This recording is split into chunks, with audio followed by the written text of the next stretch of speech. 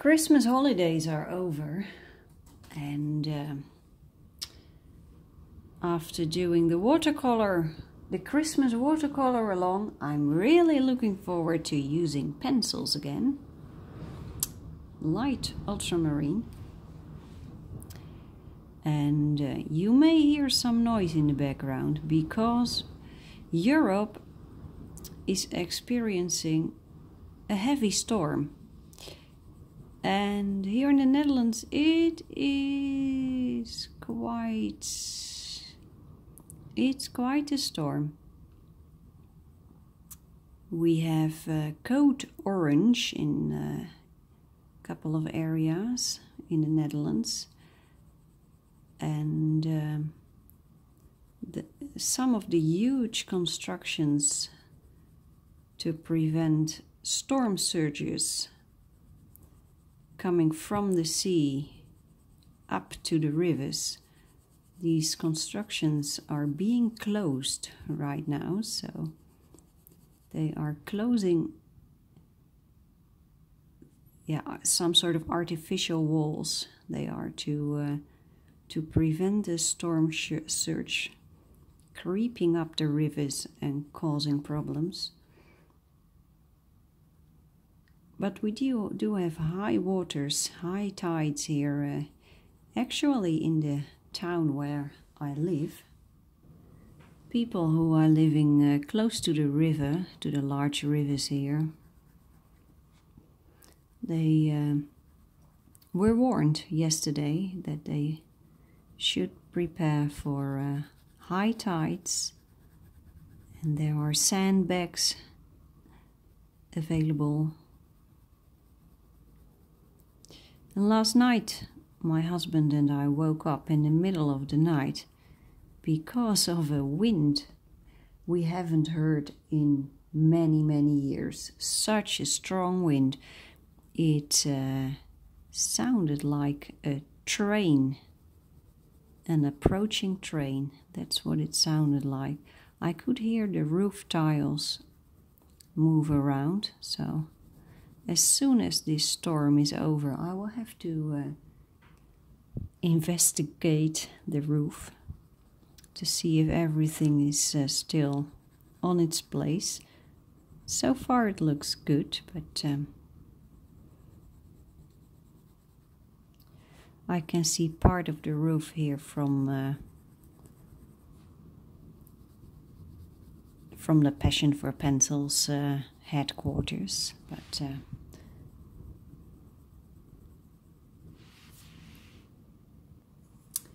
here's another one, cobalt blue,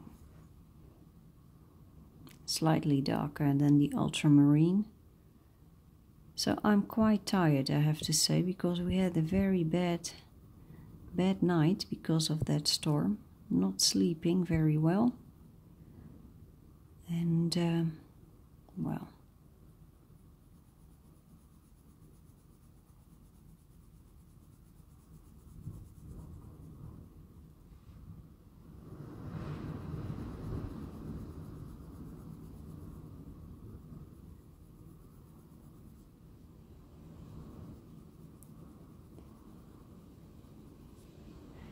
so 2018 here is starting here with a storm,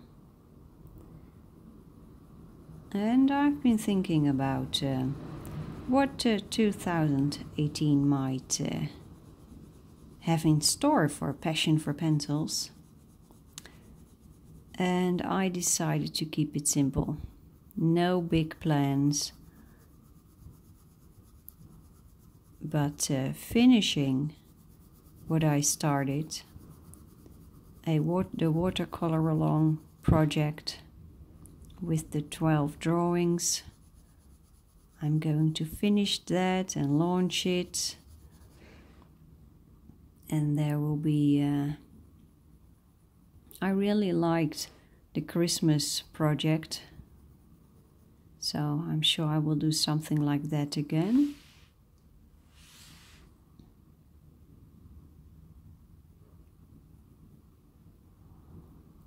Maybe this time for colored pencil.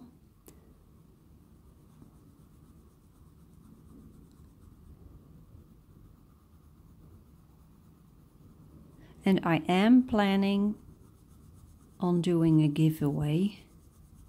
I still have my set of Erogeton pencils here. I have 2 of the same sets of 30 pencils. So I want to give away the set that I bought myself.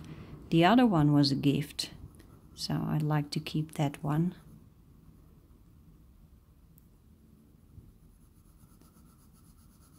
And then I have a lot of stuff that I would like to test for you and make reviews. Like Caran d'Ache Neo Color 2 water-soluble crayons.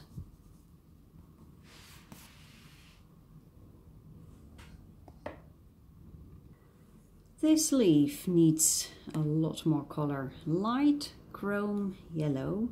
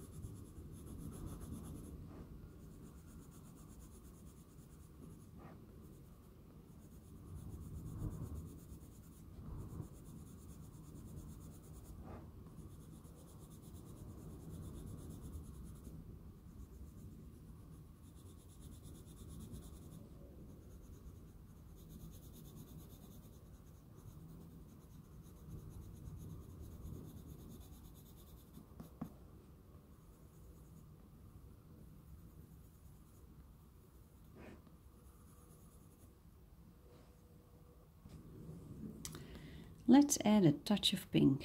Pink Meadow Lake.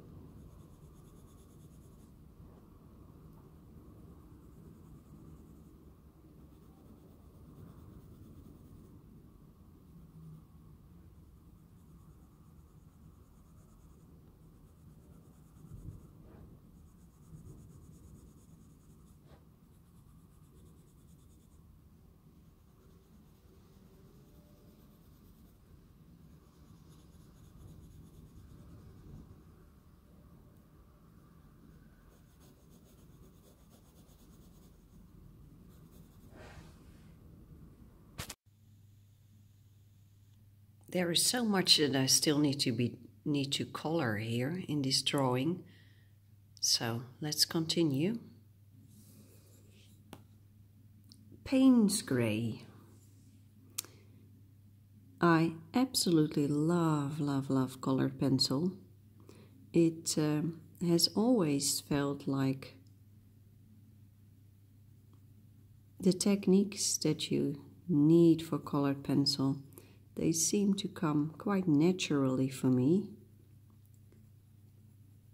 But there is a downside to the colored pencil, and that is that it is great for small detailed work, but with larger drawings, you know, it takes so much time to get the layering right and the detail. And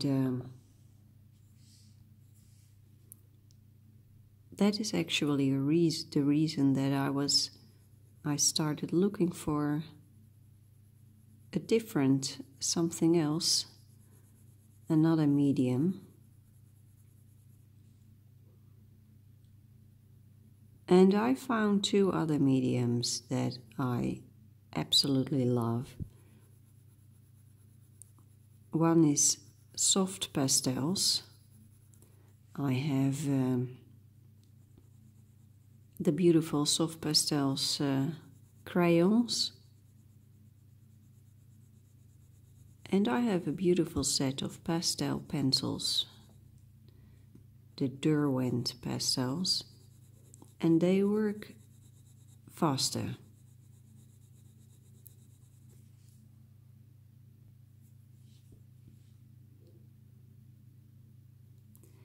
The other medium that I have been exploring for years is watercolor.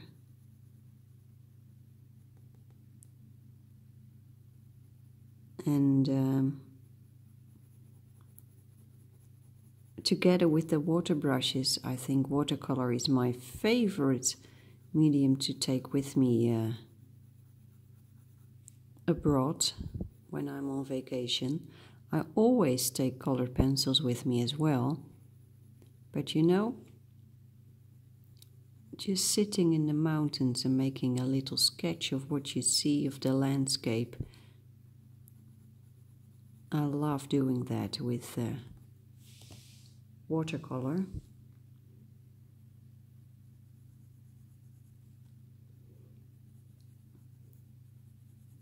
Now those sketches, those plein air sketches, are not of great quality. I think I'm more a studio artist, just sitting quietly, taking all the time I need. No rush, no hurry.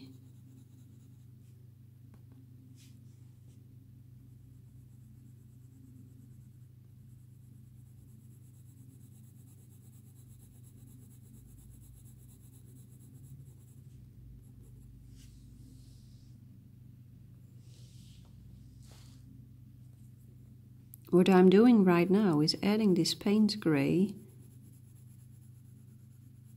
to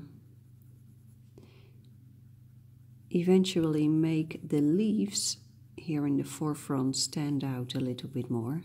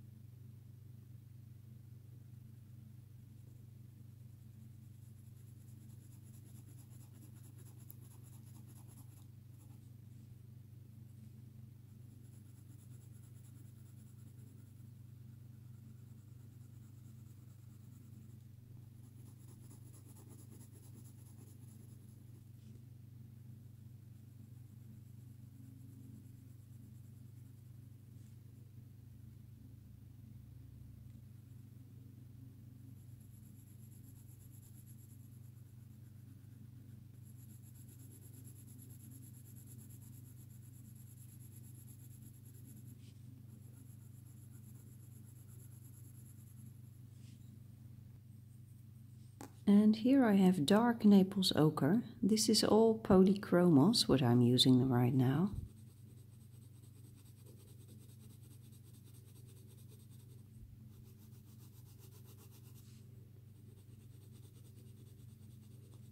I have so many different pencil brands right now that this is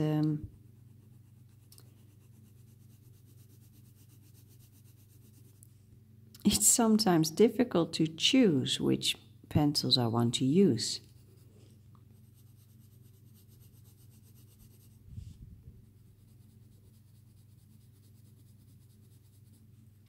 But currently I have here my polychromos on the table, together with Luminance, Pablo, Procolor and Prismacolor Premier.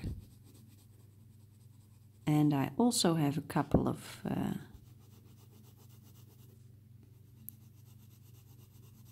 of my old set of the Bruinzeel pencils. You don't see me using them that often anymore. And you know, I love these pencils. They were the first set that I bought, and they gave me great joy. But I have so many good quality pencils right now that, yeah.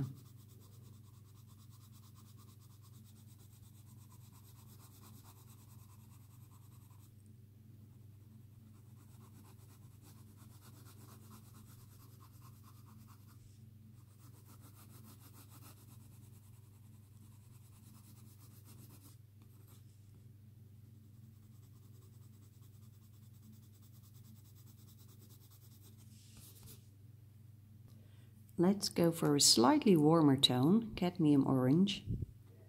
I also have a couple of Erogeton pencils here. Not all of them. I'm coloring in my in the living room right now. And that is because last night my husband had his weekly sports night, so he was out, and I took a lot of my coloring equipment downstairs and enjoyed a couple of hours of happy coloring. That was nice.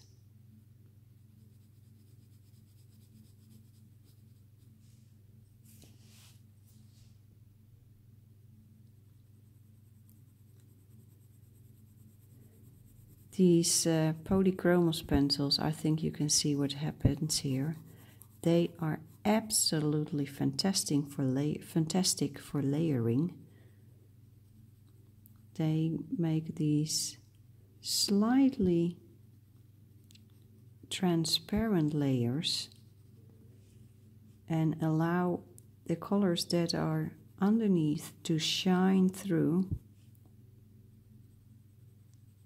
Now the process of this glazing technique, layering these very thin translucent layers of color, it takes a long time to get it right.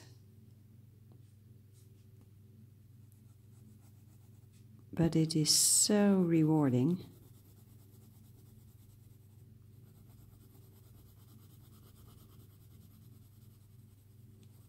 And this way of thin glazing, I think the polychromos do extremely well. And that is actually the reason that I bought them, because my Bruinzeel pencils can do this also. And that is what I liked about them so much. Now let's throw in a little bit of a light green.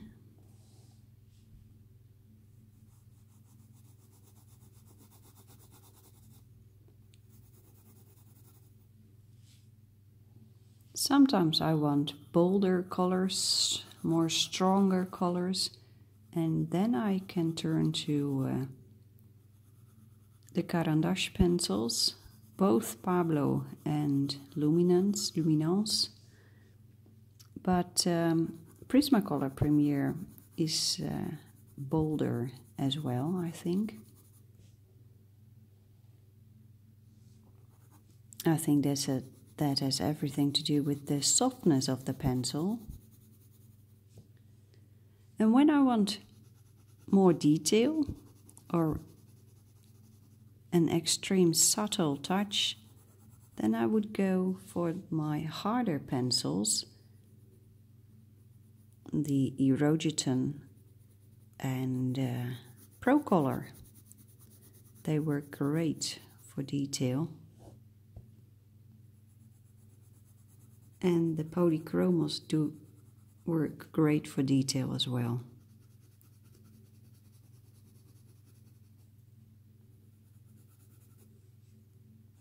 I'm going for a slightly darker green now. Grass green.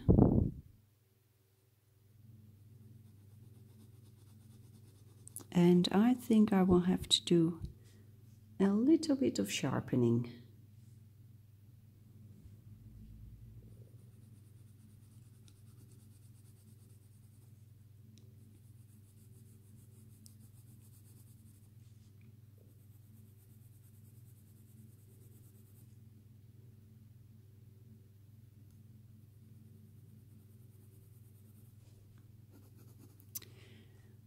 I've heard that,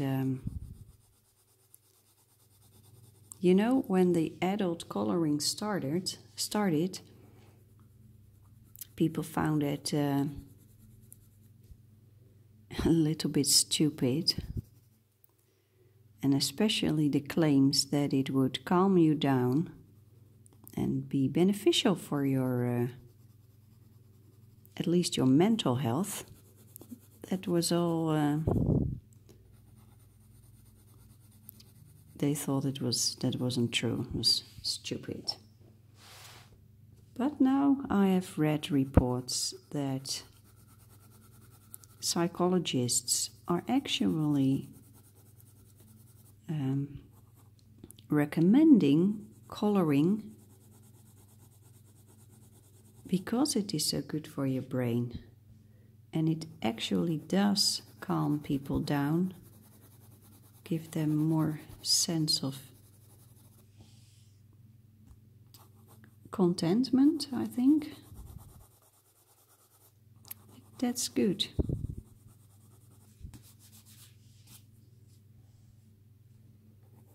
I'm happy to hear that.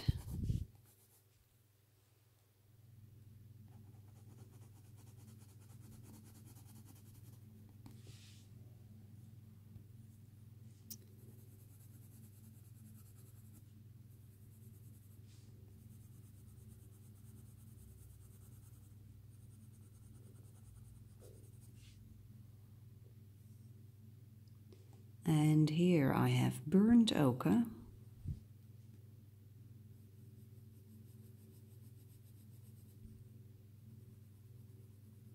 And again, I need to do some sharpening. The more layers you put on paper, the more saturated the paper becomes and the more difficult it becomes to get a new layer of color on the paper. So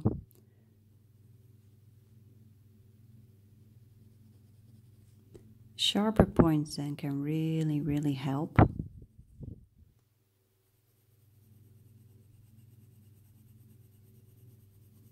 But I really feel that the paper is becoming quite saturated, and you know what that means. That means that we are approaching the finish line. Now, it doesn't mean that I will be finished the next hour, but it does mean that I will probably be able to finish it this year. This is Derwent Pro Color Grass Green. I thought, why not try a little bit of Pro Color here in the book? And I think you can immediately see that it is a harder pencil, and therefore the color comes out more subtle. Now I will add a permanent green olive by Polychromos, and here you can see the difference. There is a lot more color coming out of the Polychromos pencils.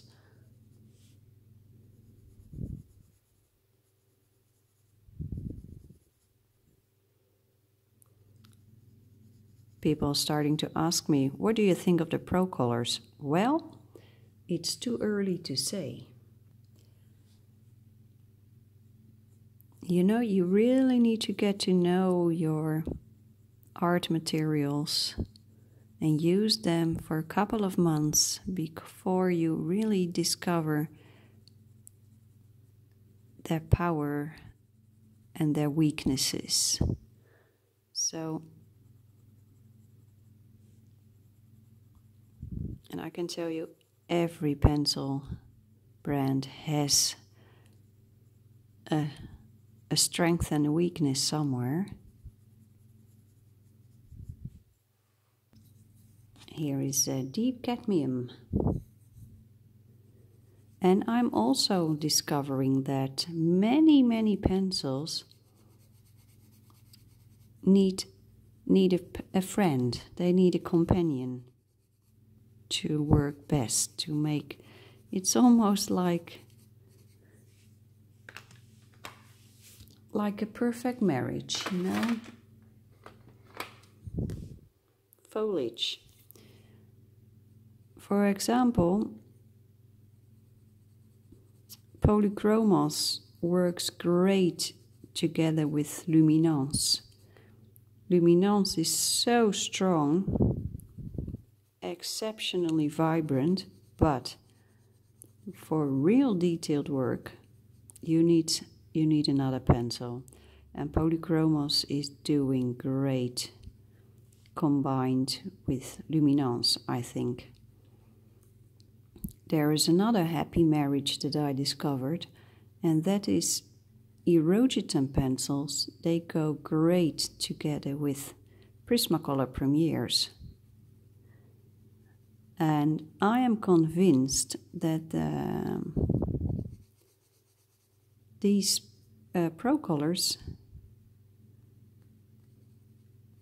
they have a best friend too somewhere. So I'm going to find out which pencil brand that could be. This is deep cobalt green. If you already discovered it, let me know, then I can try your ideas. Now, I don't have all the pencil brands in the world, but I do have quite a lot right now. So I can make a couple of matches and test them.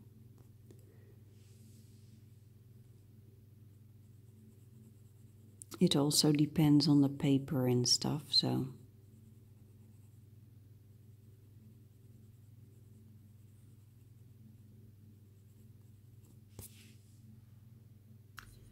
We have these little butterflies here. This is Pink Meadow Lake.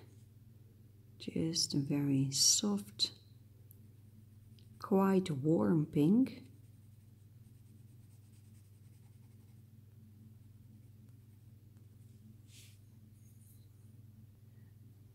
I've done this before in this particular drawing, but I'll show you a little bit about the happy marriage between luminance and polychromos. So the Germans and the French and the Swiss. Spring green.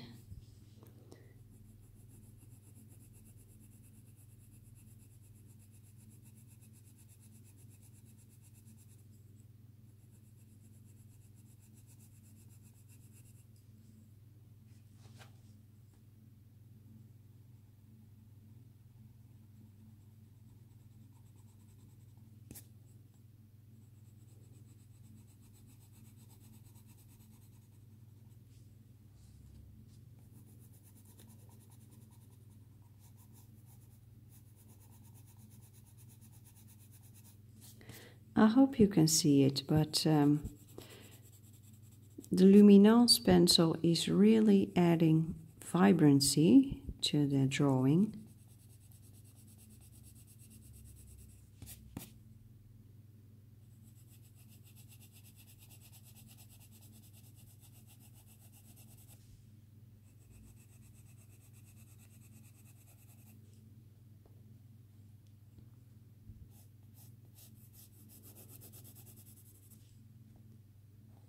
Somebody placed a comment asking, what am I doing with my finished drawings? Well, the drawings that are in a coloring book, I keep them in my coloring books and I do nothing with them. I can't do anything with them, you know. It's all about, it's not my own work, so at least the design isn't. But because I do love using artwork for different purposes, I'm really moving towards doing. This is grass green. I really want to do more of my own artwork, so I will be able to do more with that art. Maybe printing postcards, planners, calendars, doing more tutorials that you can join me in with my own work.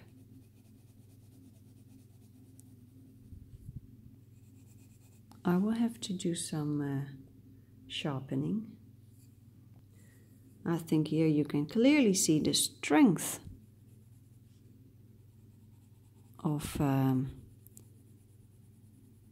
luminance. Now when I would use only luminance pencils, this drawing would look bolder, but because with the polychromos already being there, there is this slight subtlety, sketchiness that I like a lot.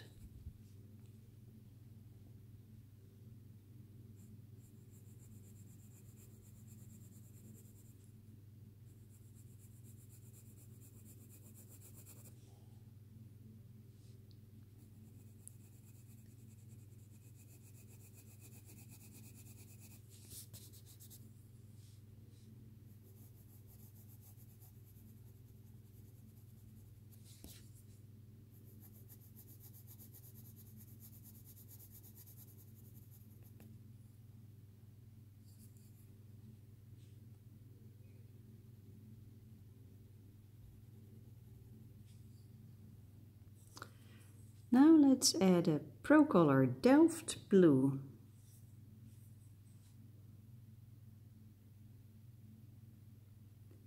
Delft is a city in the Netherlands where in the 1600s they decided to copy China, the pottery that came from China with the blue images on it. But there was a war in China, so the production of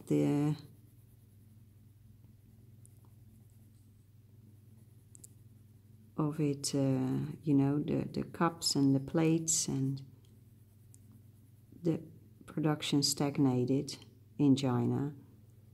So the Dutch, being very entrepreneurial, they thought, well, maybe we can make this stuff ourselves. So they started producing china with all sorts of drawings on it in blue about the Dutch windmills and wooden shoes and people with this folklore clothing.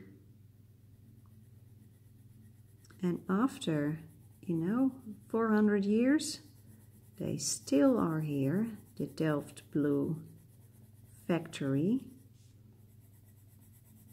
and they are actually expanding. They are doing more modern work as well.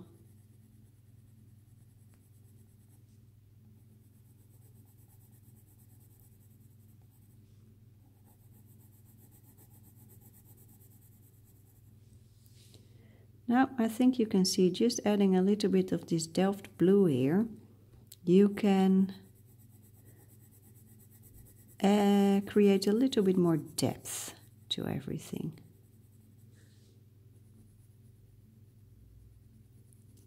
So I'm pushing these leaves more into the background, and that is especially important over here because I want these other leaves to stand out a little bit more.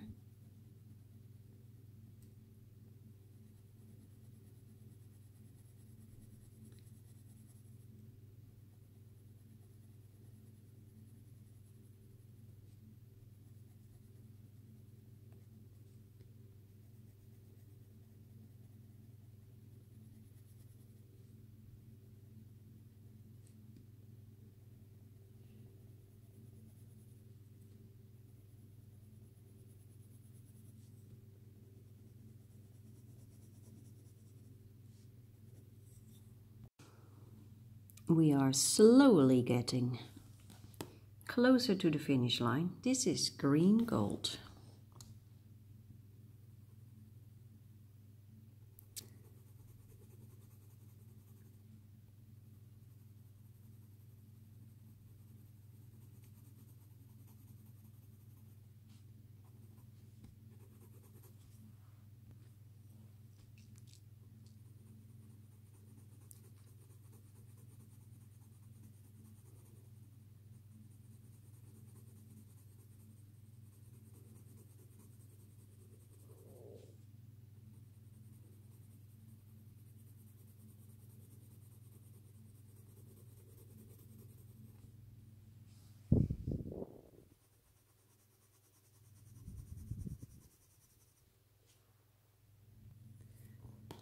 This is cold gray number 4.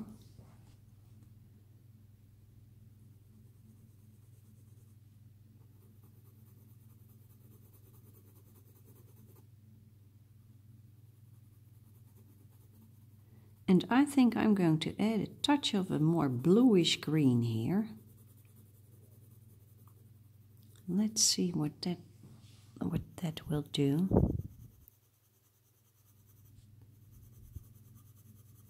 Yeah. How about this one? And then I can immediately do what I just learned a couple of days ago. You guys are teaching me how to speak English better, and I really, really appreciate your comments on my English, because when I would read this, if I would pronounce this, I would have said dark phthalo green.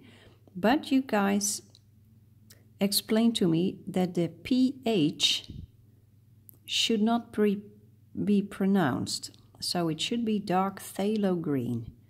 Thank you very much. Then I start wondering, what is the PH doing there? Well, that's a different question. So if anyone has the question, has the answer. So I think at some point, somewhere in the world, these two first letters were pronounced. And now I'm actually starting to... oh, happy accident, happy accident. I don't know if you can already see what is happening here. There is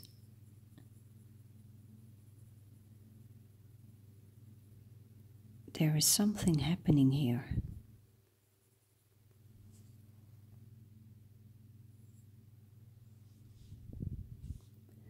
Anyway, I'm going to ask a professional artist who knows everything about colors how the Dutch pronounce this phthalo blue. It's a blue pigment as far as I know, and I'm sure this guy knows where the PH comes from and whether it should be pronounced, at least in Dutch, or not.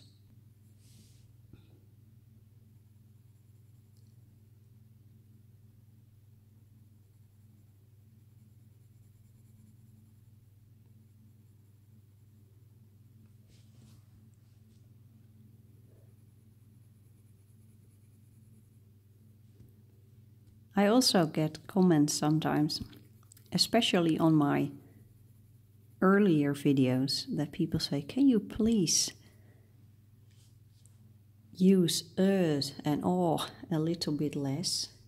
Well, at that point in my learning to speak English, I couldn't. I needed the and ahs to give myself time to think and to think about how I can say what I want to say. It's slowly improving, I think. The and ahs are not completely disappeared. I don't think they will ever be completely disappeared. But I'm improving.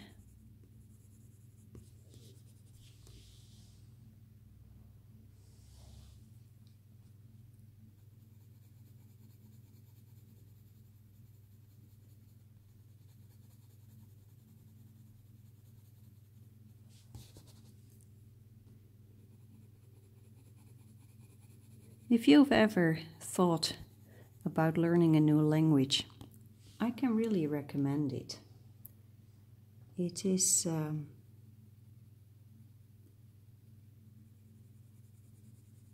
it does more for you than only learning new words. It's hard to explain. You don't only gain more words, you also gain culture, I think. That's interesting. I've been watching videos by an American professional traveler, I think, Rick Steves. I accidentally came across his videos, and this guy, I believe he is quite famous in the US. I'd never heard about him until I saw his videos. Luminance, permanent red. And I should sharpen again. That's better. I'm using a very light touch. So Rick Steves, he travels to Europe a lot and he writes traveling books and gives you tips about where to stay, where to eat, where to do your sightseeing. And I think his videos I really like them. He comes across as a very friendly guy. He's open to the European way of living. And Europe is it's not just one way of living. There are many cultures. The Italian way of living is completely different from a Dutch way of living, for example. So he in his videos he shows you beautiful places in Europe. Moss green, also luminance.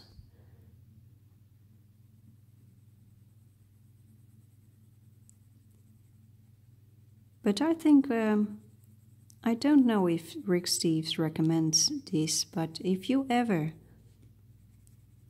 intend to have a vacation or visit parts of Europe, then I can highly recommend that you learn a little bit about the language that is spoken where you want to go, because that will give you a much deeper experience, I think, about that country.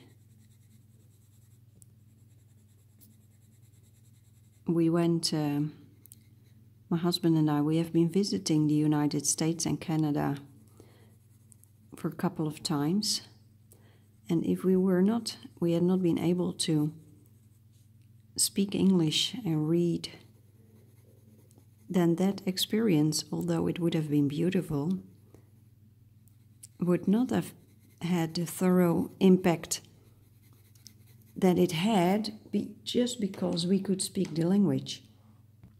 The same goes for a trip we made to Barcelona. Dark sap green this is. Barcelona, Spain. I did a course in Spanish, just a basic course of Spanish. And then we went to Barcelona, and I could read just the signs that were standing in the street. I could read the posters on the concert hall, and that gives you so much more. I could read the headlines in the paper. That gave you so much more information about the country you are in. And this was just basic basic Spanish. I have to admit, my Spanish right now is terrible, because I never used it after those trips, the trip to Barcelona. So I forgot most of it. But it really added something very valuable, I think, to that trip to Spain. Olive yellow. Same goes for the last summer. Last summer we were in Switzerland. We were staying in an area where one village they speak German, and in the next village they speak French. Now my French isn't so good, but it was good enough to get by. And we could manage to speak a little bit of German. We could understand that. So, and you get so much more from the culture and the people. You understand so much more if you speak a little bit of the language. So that's really what I would recommend. Take a crash course and dive into the culture of the country you are going to visit. I have no idea where we will end up next summer. I don't know. Grass green. Last year we decided to let the weather decide. So where the weather would be good, we would go. And luckily, our intention of going to Switzerland coincided with beautiful weather there. So we were lucky. And next summer, I have no idea where we will end up. Maybe we will travel along with family members for a couple of days or a week. But that all depends on where they will be going.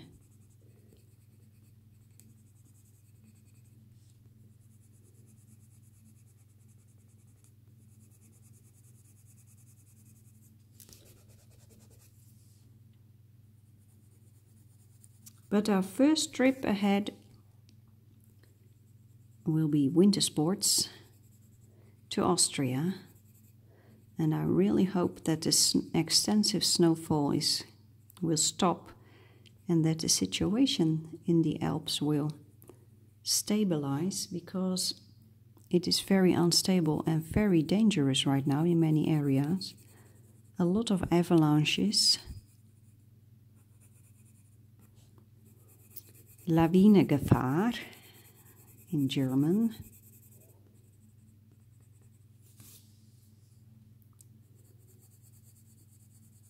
And you know, avalanches do not only happen in the highest mountain ranges.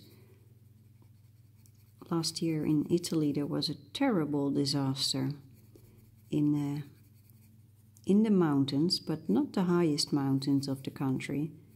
but an avalanche occurred and it wiped away a complete hotel. So I really hope things will stabilize. Now, this is it for now. We are slowly getting there. Yes. I think I will have to schedule a lot of hours of happy coloring this year. Yeah. So, see you in the next episode. Bye bye.